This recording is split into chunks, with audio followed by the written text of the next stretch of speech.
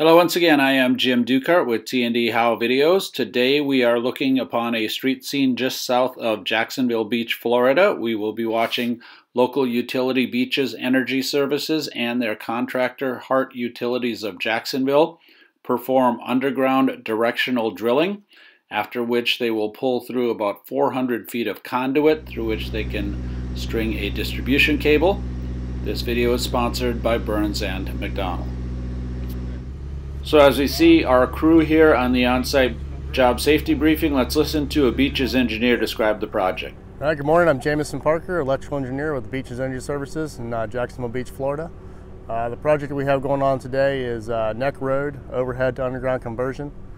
During Hurricanes Matthew of 2016 and Irma of 2017, this area is one of the hardest hit sections of our system. As you can see, there's a lot of tree growth, and trees and hurricanes don't mix well together. So about a year ago, we got with one of our design engineers, Robert Alep, and he came up with a design to put two 4-inch pipes underground on each side of the road with 1/0 3-phase and a normally open at the very end of the cul-de-sac, so we can feed from either direction. And what you can see here is a contractor doing directional boring, and they'll be going from cabinet to cabinet, pulling in the 3-phase 1/0. At appropriate peel-off points, we'll be pulling single-phase 1/0 to pad mount transformers to feed each of these homes. And here you see a directional boring machine. You see the drill bit head here as it enters the ground to start this tunnel through which they will string conduit. You see they're also forcing pressurized water in there to help the drilling. And here you see the operator of the boring or drill machine. You see these pipes stacked in here. These will actually form the drill bit as it goes through the ground. And here the operator's viewpoint. 5 gallons. And you can hear over the radio the foreman calling for 5 gallons of water as he watches the drill progress through that monitor. And as we move to the front of the machine, you now see our foreman Jose, who will be watching and marking the progress of the drilling. You're going to see a handheld monitor here where he can watch the underground progress of the drill. It's going to turn blue in a second, and then it can make some marks as to its progress. So now let's jump back to the boring machine itself. You see here it's feeding pipe in, then it comes back empty. He's going to apply a little bit of mud to the attachment for the next section of pipe, which comes from that rack we saw before and is placed on this track. And in that way it becomes part of the drill bit as it goes through the ground. Now you're going to see the reverse of this process as we come back through. And now we jump back to the receiving end of this drilling, and we're going to see the drill bit actually come up out of the ground. Ground moving.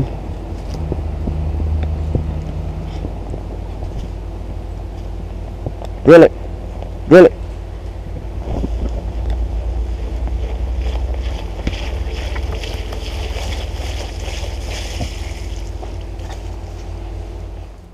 Okay, so you got to admit that was pretty cool. Let's watch that again. Remember, this is being drilled from 400 feet away.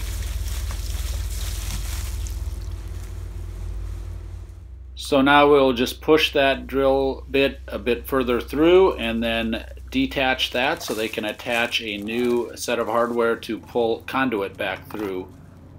And this then is that new attachment, and you notice it actually is going to open up the hole a little bigger. There is the spool of conduit they'll be bringing back. And to the end of this spool of conduit, they will attach the drill bit and the new bit, and they're going to pull it back through using the directional boring machine that we saw earlier. We'll go back there and take a look at that now.